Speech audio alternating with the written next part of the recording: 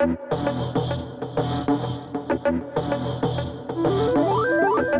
there, my name is Miles. I'm the head trainer at Mixology Group. I've been perfecting my skills for the last 20 years. Today I'm going to show you how to make an Espresso Martini.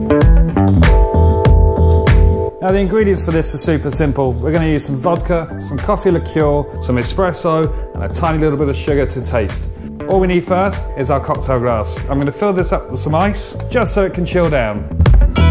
And again, we're always going to start with the cheapest ingredients first. Now here's the difficult part. Not everyone has an espresso machine at home.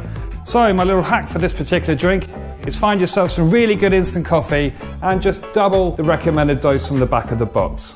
Simply make your coffee and then ensure that it's nice and chilled. Now, how much you use is a little bit of subjecture here. Depends on how strong you like your coffee flavour to come through. So I'm going to go for 40 mils of our coffee.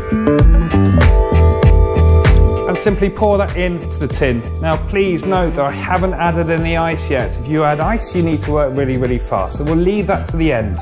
Here we go with our sugar syrup. I'm not a massive fan of sugar in my coffee, so I'm just going to add in 1 bar spoon, which is equivalent to 5 millilitres, and drop that in.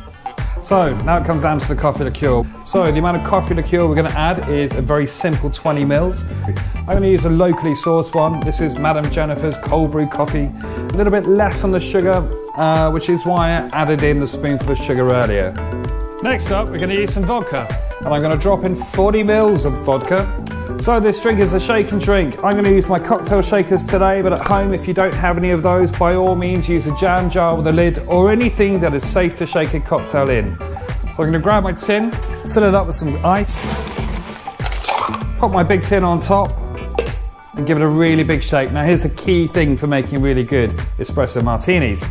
All you have to do is shake it really, really hard.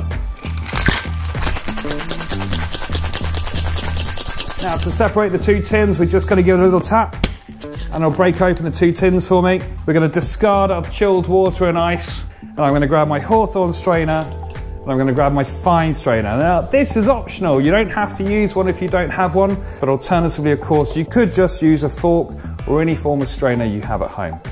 Now the garnish for an espresso martini: 1 coffee bean for health, another coffee bean for wealth, and of course the final coffee bean for happiness. And here we go guys, here's our espresso martini. Cheers.